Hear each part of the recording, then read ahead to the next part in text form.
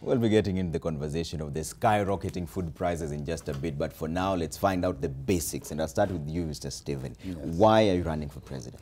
I'm running for the president because the pillars that are holding this nation is really being weakened, especially the political pillar, the economical pillar, and the social pillar.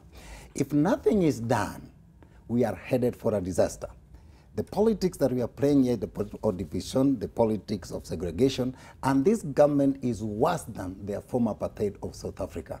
The economy of this country is an economy that has run by the corporates, fueled by debts, and looted by cartels.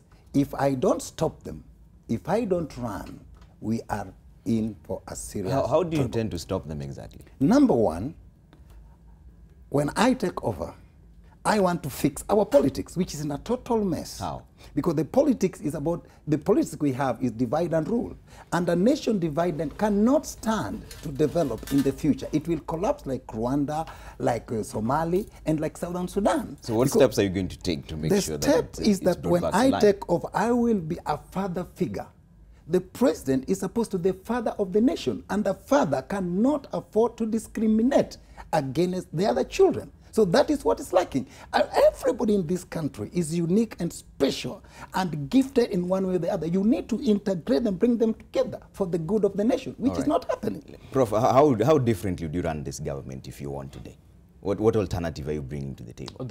I would want to start with the question that you asked, why is he running Absolutely, for it's pretty much the same. Yeah, it's related. that, why are you running for president and what alternative you're bringing? Yes, and I do agree with him that we are in a deep hole, and this deep hole has been caused by a problem of governance in this country. That argument has been made elsewhere, and I don't wish to make that argument. What I wish to let Kenyans know is that because of bad governance, and not over just the last 5 years, over the last 54 years, because we've had the same political class for the last 54 years. So because of that bad governance, we have casualties, we have victims in this country, victims of bad governance.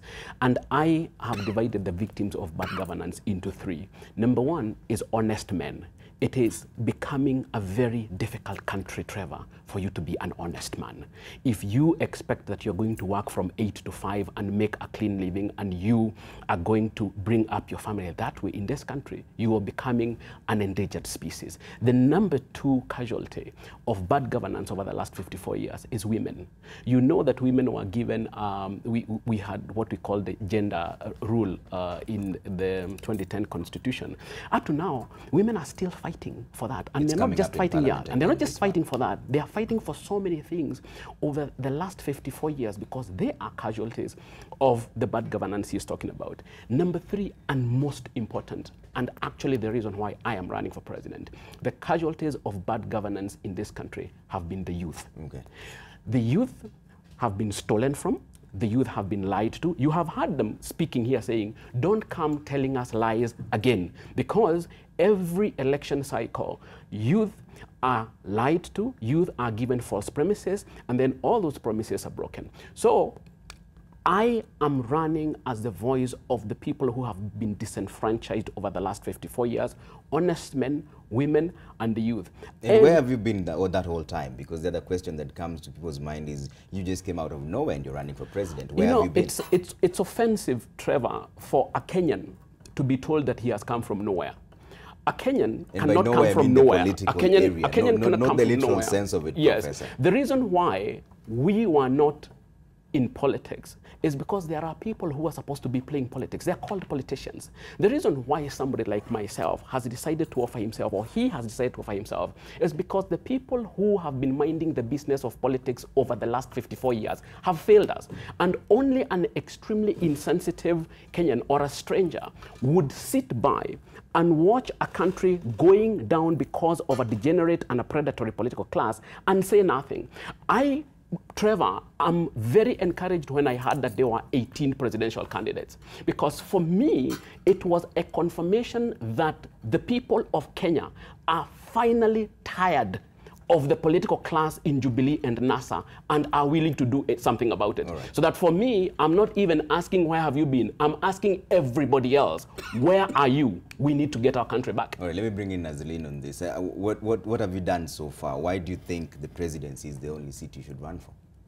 I think your Kenyans are well aware of my development track record in Kenya and globally. Why the presidency? I have not answered your first question yet. Yes, but I need to be very brief. Yeah, let's go the other way around. Yeah. Why am I running for president? Yes. I believe the political class as we know it, the incumbent and what is known as the opposition, being ODM or NASA, whatever name they go by lately, I mean, they keep on changing that, is that they're the same class who are just, one power comes in, another one fights to go back, that one comes out, another one goes back in. It is basically a bunch of thieves, a bunch of old thieves and a bunch of young thieves. The young thieves learned theft from the old thieves who now want to come back into power and continue theft of the nation. That is reality. And if you can look at from independence, these two political class, the Odingas and the Kenyattas, have ruined our nation. You cannot say I cannot hold Raila Odinga to task because he has been prime minister, which has been the most powerful position in a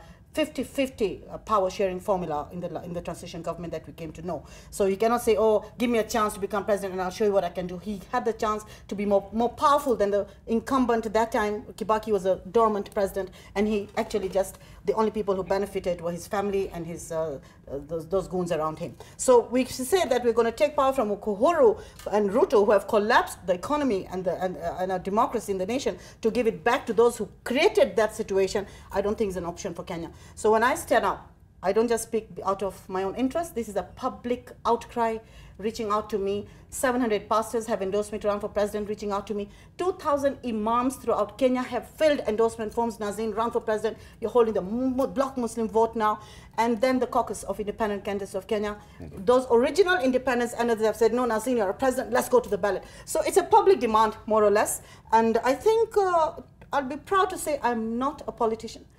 I think my track record, including Nation, your media house, has published me on 3-page spreads long before I entered the domain of politics in 2000. Okay. So my track record in the development country, in the democratic space of Kenya, is well established both locally and globally. Okay, we're about to take a short break here on the sidebar. We'll be back with a bit more. We're waiting for Abduba Dida. He's on his way here, but let me read you 3 tweets really fast so that you get the context of this entire conversation. Jay Kubasu says, watching donkeys as independent presidential candidates. Dr. Kenneth Wameyo says the presidential debate has begun in earnest with the independent obscure candidates. Sielewi. Washira C. These presidential aspirants, guys, are just joking. Why even pay nomination fee knowing very well we have a 2-horse race? You'll respond to the 2-horse race in just a bit when we come back from the break. This is Sidebar. Yes. Keep the tweets coming in. We'll read some of them live on air.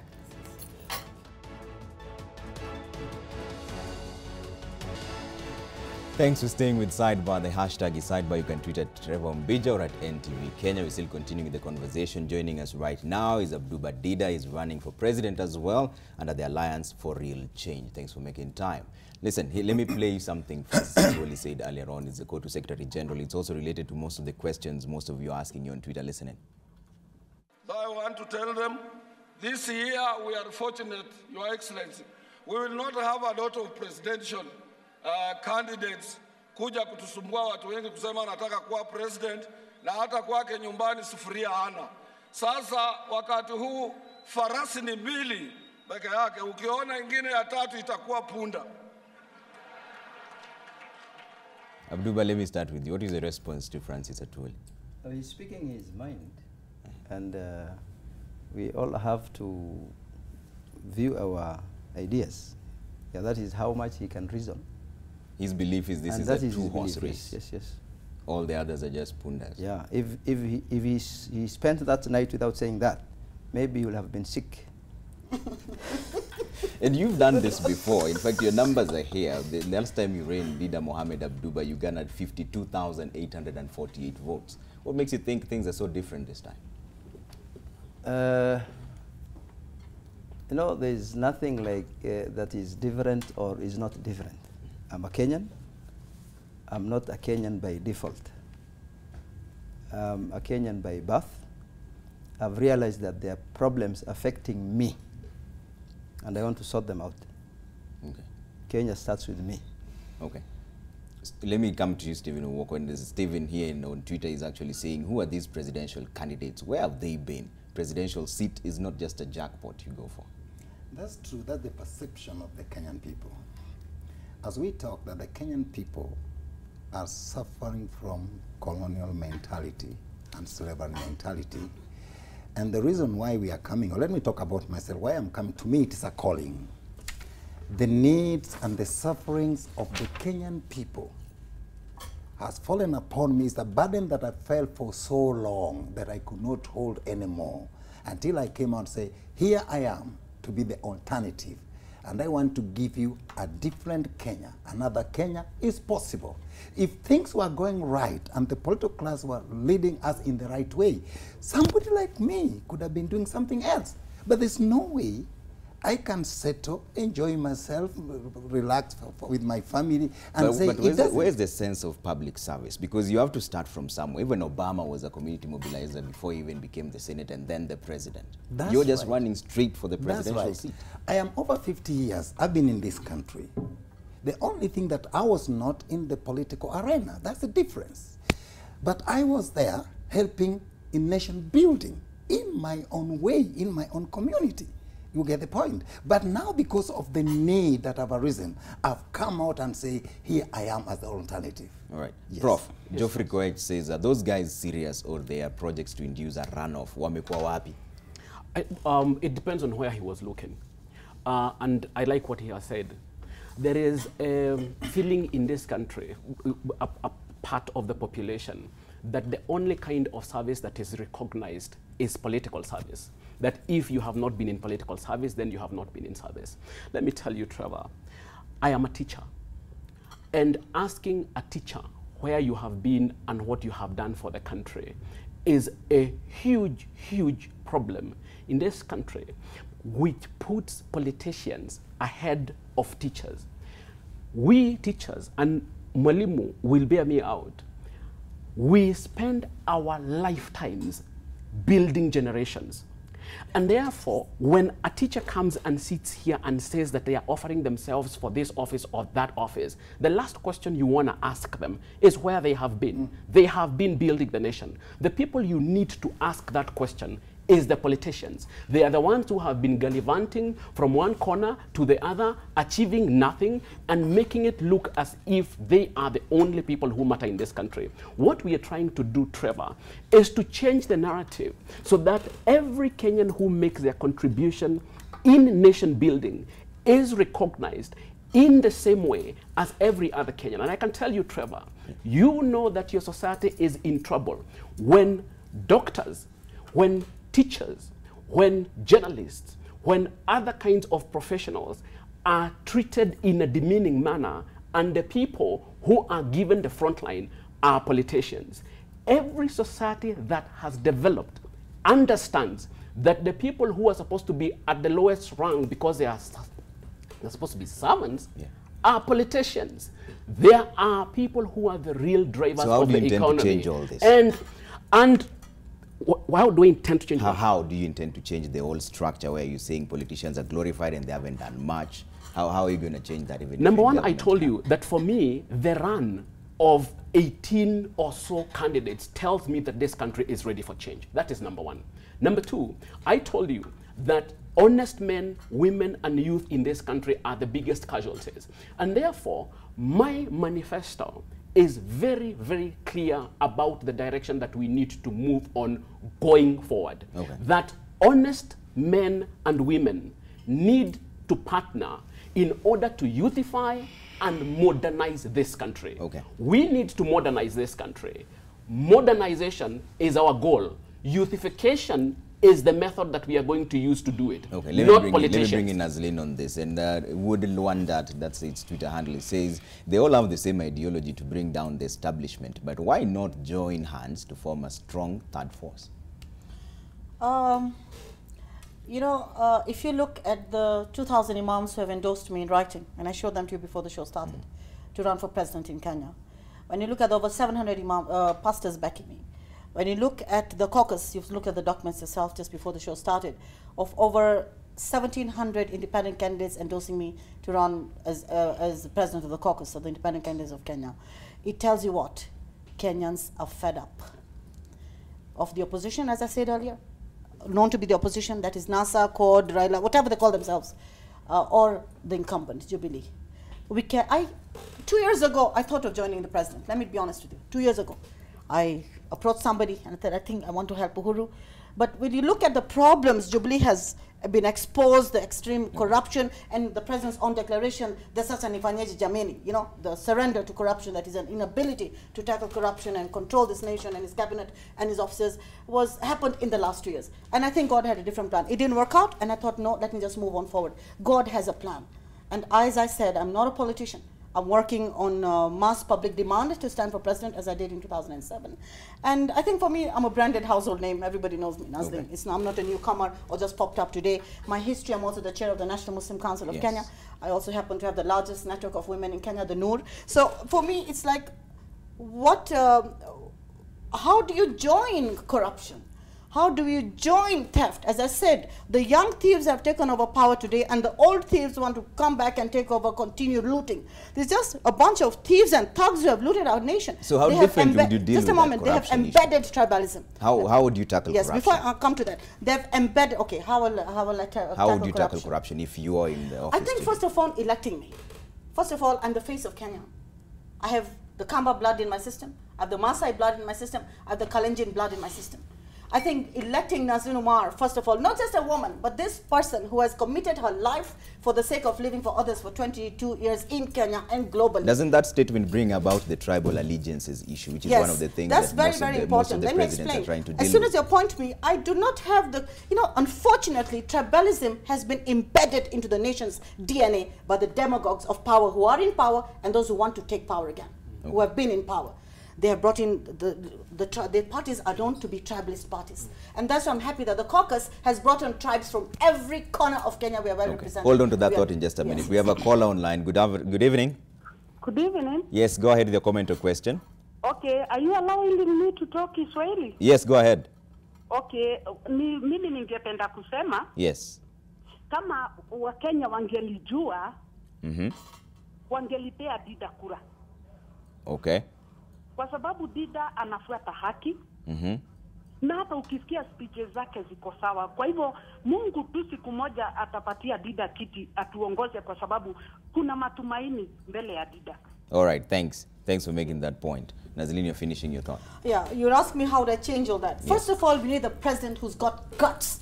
We need a president who's got a mother's heart for this nation. I would not, as I've said it again and again, I've turned it on Facebook so many times about this. I have promised and I've committed that I will go on a 1 meal a day as president until I can assure every Kenyan has a decent meal on their table. Okay. No, I've not answered the question. How will I change that? Yes. I said we need a president with guts who can, on the other hand, handle corruption, theft, tribalism with an iron fist. I would say for the first 2 weeks as president, on my inauguration, I want to declare that all the people who know they've looted from my nation, I give them a 2-week amnesty if they return the loot. Meanwhile, before they even get the 2 weeks are over, I want all my state officers, that it's EACC, the IG, the DCI, and the DPP, to ensure all their assets, their bank accounts, their properties are frozen. Would you fire them? No, listen to me, frozen. And within the end of 2 weeks, if there's no, the amnesty period is over, I want everybody arrested and brought to court. I don't care if it's the president's sister who looted, whoever it was. You have the police force who has to investigate all that. And that sort of system takes a bit of time. How are you going to circumvent it? You need to let me complete my answers. So if within the 2 weeks period, the DCI, the DPP, and the EACC bosses, the IG have not charged these people and brought them to court, within 7 days, I want the resignations on my table or I'm firing everybody. All right. Let's take another caller here. Good evening. Yes, go ahead with your comment or question. Habari yako? Salama sana. Sasa Dinda. Yes. Unajua Dinda angesimama MCA hapa Isli. Okay. Because 2013 alikuwa amesimama president. Na ile shida tuko nayo, we don't want people like Dinda and Wainaina and that old man. They should have fight for MCA. All right. Haina maana ya kuja kutuambia they can do this, no, they can't do. Okay, thanks. We have a big problem, boss. Thank you. Did I let you respond to that directly? Kenya needs 2 things. All of them and all of us speak the way we are speaking because we are tired.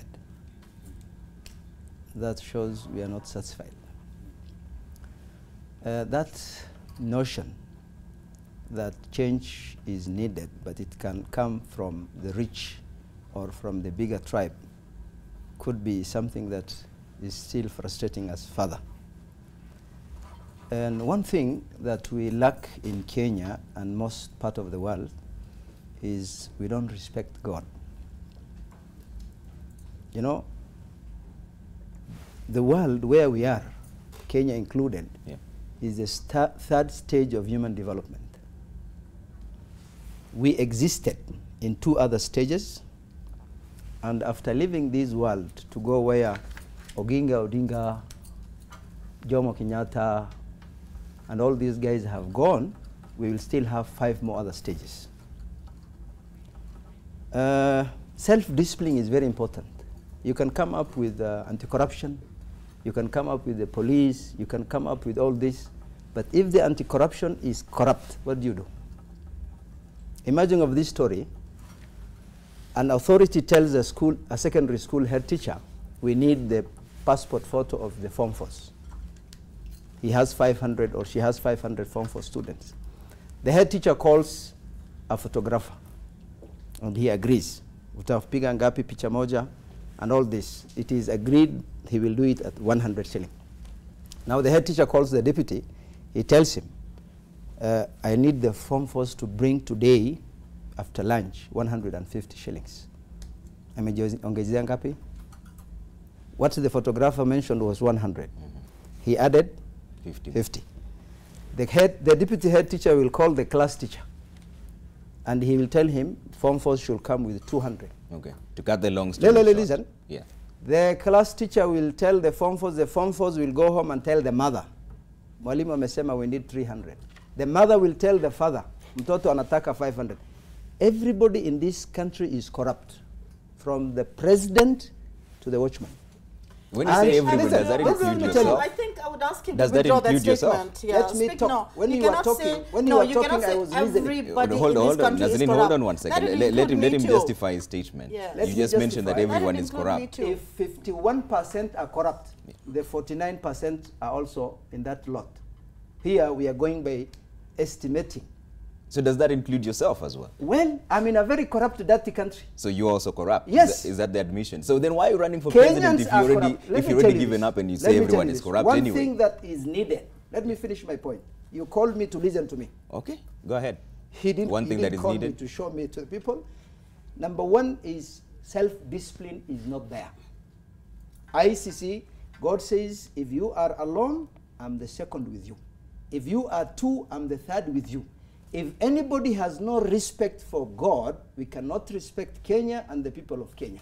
One thing that we need the televisions to show and everybody to talk about is the right of the Almighty Creator, number one. Number 2, about politicians and the platform they are holding and all this, just needs one simple thing.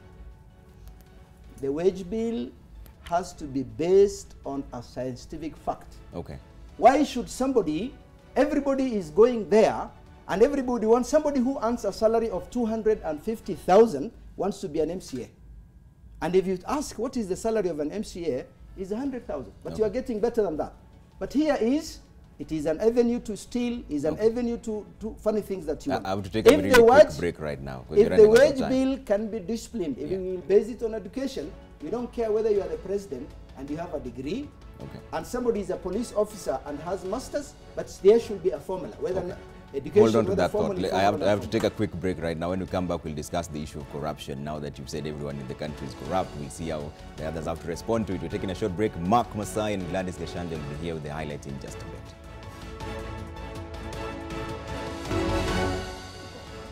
And we are back on Sidebar. The hashtag is Sidebar. Trevor Ombija and TV Kenya. So many of your tweets. I'll try to get through them really fast. Nelson Dungu here says, I would advise all independent presidential candidates to form a coalition and rally behind one of their own. Joab Nanjira says, no matter what they have done, presidency is a political post. Vie for a position around you first, then we'll see. Maregwa Douglas says that Dida is so honest, I wish he could garner more votes. And then the other question is, Dida has just admitted he's corrupt. Why on earth would he want to ascend to the highest office? That's from Steve. I guess. I'll let you respond to that real quick before we come to Stephen. I think I would ask him to withdraw that statement. Let me tell you, one thing that is needed the televisions to show and everybody to talk about is the right of the Almighty Creator, number one. Why should somebody, everybody is going there and everybody wants somebody who earns a salary of 250,000 wants to be an MCA. And if you ask what is the salary of an MCA, it's 100,000. But you are getting better than that. But here it is Stephen Agesa says Dida's just admitted that Stephen he's needs to corrupt. revise his literature notes. Why is that? And he also needs to revise something about semantics, word meaning and context and all this. That is your response. Yeah. Stephen, what do you make of the statement that he made that Kenyans are mostly corrupt? And also there's another question here asking, Daudi saying, why don't the independent candidates form a coalition and rally behind one of their own? Okay, one thing is that the deadline just ended the other day. We are having a meeting on Monday. All the independent candidates are invited. It will be on the papers on Friday. So independent candidates should read the papers on Friday. It will be announced. After we have the meeting, then we are going to get the rules of engagement. Those are some of the things we are going to talk about. So at the end of the day, we'll decide whether we're going to support one of us or where we're going and each on its own. But what we know that the independent candidates have come together as wherever they are, they're campaigning as a team. But after the meeting on Monday of all the independent candidates in Nairobi, we will decide the way for the presidential candidate. All right. Yes. Prof. It's upon the independent candidates to decide. Prof, about coming together and rallying behind one of your own, because that's the same this question that most people seem to be asking. I don't know what one of your own means. Trevor, when I decided to run for president, and I have told you because we have victims and casualties of bad governance. We have victims and casualties of tribalism. We have victims and casualties of corruption. And I have said that there are three groups that have motivated me to run for president.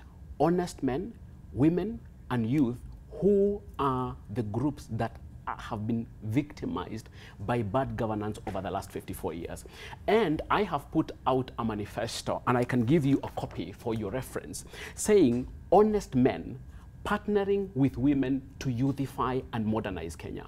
We need to modernize this country. We need to move from saying Jubilee is bad and corrupt and give a new vision to this country. One of the things that I do not want to happen, Trevor, is that I do not want us to find ourselves in the situation we found ourselves in 2002, when we were told Moi must go, but there was no vision beyond Moi must go. So what happened after Moi went? The same political class started fighting over power. 15 years later, they are still fighting over power. So for me, the biggest question in deciding whether to run for president was, what alternative vision are we giving to the country post-NASA and post-Jubilee? When we are saying that this political class needs to go home, what vision are we giving to the country? And I said, we need to youthify this country in order to modernize it. If this country will become a first world country in a generation, which is our intention, then we must make sure that we lay the foundation for the young people in this country to become the drivers and the engine for that transformation. Okay. And my whole running for president is based on the need to youthify and modernize the country. Okay. So that when we get into government, which we call youthification and modernization government, we want to make sure that we have a new generation, we have new thinkers, we have new actors who are going to modernize this country. Otherwise, we can sit here and say that Jubilee is bad. We know it is bad. Nazlin, J. Kubasu says many independent presidential candidates are set up for spoiled votes, which will be more than 1 million votes. Are you just spoilers? I don't know, maybe we can speak that for those who have just popped up or who are not interested, serious. I mean, the 18 of them in Kenya so far have declared their bid. For me, I have been on the ballot in 2007. It was declared a disputed election. Votes were rigged, votes were stolen by both sides of the divide, just that the incumbent reached the ballot faster in the declaration. Secondly, I have committed my life to humanity. I'm globally acclaimed. Universities all over the world have written and published books about my work. I'm the only woman invited even by kings, like for example by the King of Spain, to host the Second World Congress for Rabbis and Peace, Rabbis and Imams for Peace for Middle East. I've been the only woman there. I'm most profiled in every newspaper or CNN or BBC or Al Jazeera, everywhere. Yeah. And I have suffered extensively, especially being the chair of the Muslim Council, where I've defended those oppressed, extrajudicial killings. Our sons, over 900 boys, Muslim boys, have disappeared in police custody. I've spoken out for them. Every other week, I'm in USA Today, Global Post, Washington Times, as a global Muslim leader. For me, back here, my projects on the ground, any candidate who may stand today, or all the incumbents, and those, I told you, the young thieves and the older thieves, you know, the Raila's team rather, none of them put together can hold a candle to my development record in Kenya. Every corner of Kenya, I've taken my own wealth and gone and start income-generating projects for the poor, for the youth, for the widows, for the orphans. I'm all over the nation. That's a fact. And because of that, including your own media house, Nation, has published me twice on 3-page spreads in the past, all over. Then I suffered persecution. And I went through hell and back. I was arrested. I was called a thief by the police. My house was raided by police in broad daylight in 2012. That's why I could not run in 2013. So do you feel that you need to be president because you're owed? Just a moment. My name was entered in the register of criminals. 5 truckloads of police took my entire property away, including my dogs. But I never gave up. There was even a media blackout. Can you imagine, for example, in 2007, I held 29 rallies and Meet the People tours. Nobody saw them. So the same thing has been happening now. But I never let myself break. I'm back on my own. It is in the press. I think my declaration has taken over and has opened up room. But what I'm saying is it's time to create change. When somebody says, what have you done? I've done much more than them. Okay, the hold that thought. We have a caller online. Let's get the caller first, then we'll come back to that. Good evening. Yeah, good evening too. Yes, go ahead with your comment or question, sir. Yes, hi guys there. How are you? Fine, thank you. I'm very fine. Good. Go ahead with your comment or question. Yeah, my comment is that I'm going to ask these guys that where were they? Okay. That's my first question. All right. And then why are they coming at the 11th hour? Okay. And then my third again that the Kenyans were suffering. Okay. And none of them have seen them anyway, trying to tell Kenyans that what is really happening in Kenya. Okay. My lastly is that are they the project of Jubilee? Because you see, when NASA say that they will not be in the ballot, okay, if the IBC, what they have actually placed in the court, rule that the NASA will not having a tallying tender. Okay. Then, thanks.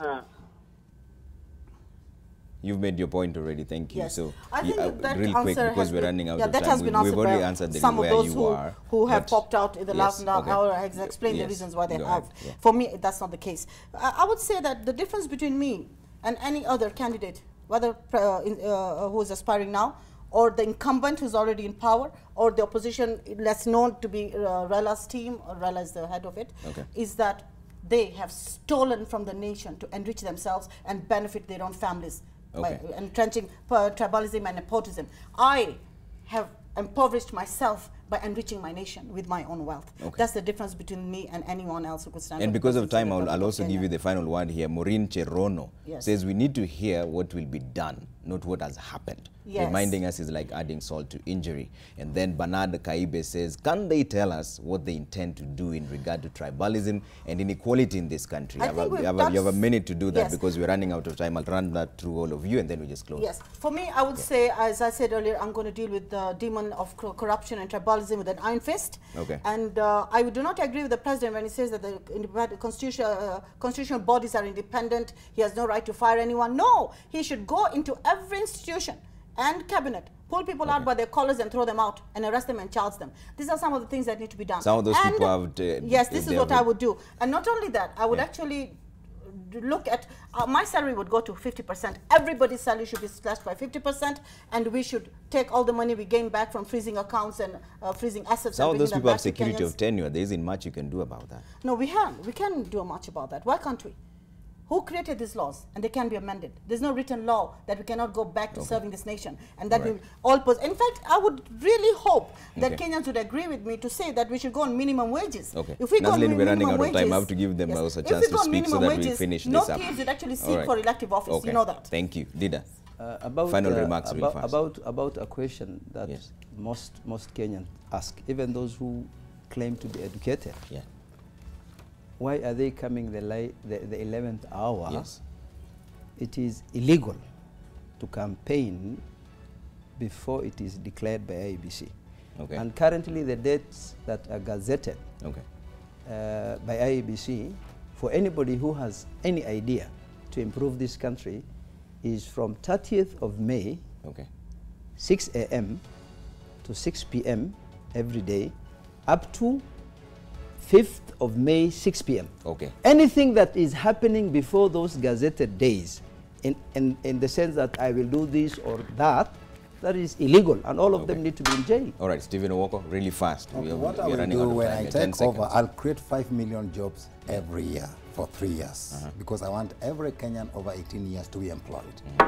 Number 2, I will provide free education up to university, from primary 1 you have to leave leave it at number 2 because we're running out of time. And then number 3, free medical care, and I want to pay the Kenyan debt within 5 years. We'll get you back to explain how exactly you're going to do that. Prof, closing remarks really fast. Youthify and modernize. And somebody asked, what does that even mean? It means that the only way for us to modernize this country and to make it a first world country is to make youth and the youth the engine and drivers of transformation. This country is not going to be transformed by railways, it's not going to be transformed by ports, it's going to be transformed by its young people. And therefore, we must invest in a youth development infrastructure that will make sure that our young people become the drivers of transformation. All right, thank you for making time. We have to leave it there. We're running out of time here. Thank you to my guest, Nazlin Umar, independent presidential candidate, also president of the Caucus of Independent Candidates, Abduba Dida, Alliance for Real Change, that's a candidate, that's a party he's running with. Stephen Owoko is an independent candidate as well, and Professor Michael Wainaina, independent presidential candidate. I want to thank you for the time you've made. We'll get all the others as well. There are 18 of them, so just be patient. My name is Trevor Ombija. Always a pleasure having you with us, and thanks for the feedback. I see so many of them. We run out of time. Thank you.